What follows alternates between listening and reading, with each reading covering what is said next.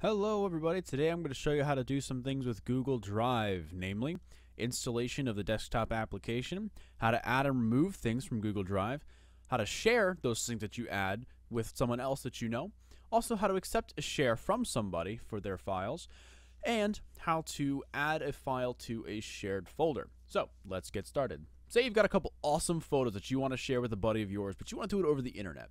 And you want to be able to make changes in tandem with this buddy and add folders and add pictures and files to the folder that you share between the two of you. Easy, right? Yes. So we're going to go to the internet. We're going to go to drive.google.com. There we go. And you have to make an account with Google. Most people have a Gmail account somewhere floating around, so you can just use that. So you see here, Drive. But wait, we don't want to use the online Google Drive. We want to use it on our computer. So we're going to go down to the very bottom here to Get Drive for PC. Now, if you're on a Mac, it will say Get Drive for Mac. It's the same process on both, so we're just going to click the button. And then hit Download for PC, the nice big blue button in the middle of the screen, and then read the Google Terms of Service, make sure that you agree with everything that they say, and then hit Accept and Install. Now we'll see at the very bottom here, we have Google Drive Sync.exe. We're going to click it, and then hit yes, we do want to install this on our computer, and we'll go ahead and install it. Now I can close out both of these guys. Installation is complete. All right, didn't even have time to close them out until it was done. So then you get this window popping up, Meet Google Drive for your computer. This will give you a nice little overview of how to use some basic things. But first, signing in. So we'll add in my username, password. All right, and this will just say you can add files and folders to your computer. We're going to go ahead and do all of that ourselves.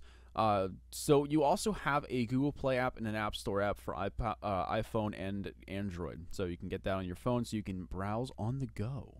And even add photos from your phone on the go as well. So now we have Google Drive. This window automatically pops up when you install it.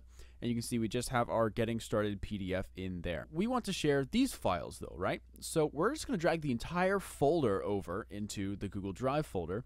And you can see this little blue icon right here as well. That means that it is currently in the process of syncing. Now when that's finished, that's going to show the green check mark like this Getting Started, which means this document is on your computer and on Google Drive at the same time. If you're ever curious about the progress, down at the very far bottom right corner or top right corner if you're on the Mac, you'll see the Google Drive icon.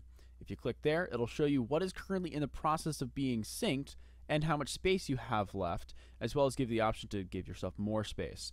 Right now we can see my sync was complete. We've got the green check mark on both. Now it's time to actually share this with my buddy. So to share it, you can either do it through the web interface, or you can just go to the Google Drive and just right-click on the folder, go to Google Drive, and then share. Now on the Mac, you'll just see here that says Google Drive, or it'll just say share on Google Drive. Just click that button, and then from there on out, it's the same process. So we'll hit share, and then we'll type the email address in of the person we want to share it with. I'm just going to paste it in so I don't mistype it. But now we can set whether this person can just view or edit. Because we want this person to be able to add folders and add pictures and files to this folder as well, we want them to be able to edit. You can give them a little note. Here you go. And then send it away. So now on my buddy's computer, he'll get an email that says, hey, so-and-so sent a file for you to share. So let's drop over to my buddy's computer here. There we go. We'll have to go check some email. So we'll go in and we'll Gmail. Okay, we see the one lone email in here is a share from me via Google Drive. So we can click that up. It says, here you go. We'll open it up. So from here, we're going to get a preview of what's actually in the folder and the files that have been shared, but we're not quite done yet. So up at the very top right, you'll see Add to Drive. We're going to click that because we want to add it to our own Google Drive. So you can see now Photos has been added to Google Drive. We're going to close this out entirely. Now, on this guy, he already had the Google Drive desktop app because he had, followed the earlier part. But what's this? Photos. It's in there because I added it to Drive. You can actually see the little blue person kind of hiding behind the check mark here. That means it's a shared folder.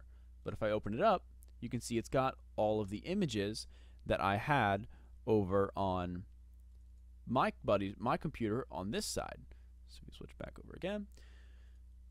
But now I want to add something to it. So I've got this, I don't know, this random bitmap image. Random image. I want to show this to my buddy, and I want to have it be in our collaborative folder. So I'm going to just click, drag this, and just move it into Photos. So we can see our little sync icon here. And in a second, it's going to turn to a green check mark, which means that that has been synced properly. So we'll switch back over to buddy's computer. Oh, look, there it is. So automatically went to the other account for Google Drive. So that'd be how you would add a file to Google Drive so that both parties can see it. Now, say he's like, this is a terrible image, delete, get out of my share. So we'll switch back over to my buddy's computer here, and you can see it's gone over there too. So whenever you make any changes to that shared folder, it will reflect those changes along everyone's computer. So you delete a file, it deletes it everywhere. You change the name of a file, it changes the name everywhere. You add a file, it adds it everywhere. So it's really helpful and a powerful tool for collaborating with people on various projects, whether it be with pictures, documents, spreadsheets, anything along those lines. It's quite fantastic. So there you go. That is a brief overview of how you use Google Drive to share and collaborate with your friends and or your enemies. Have a great day, guys.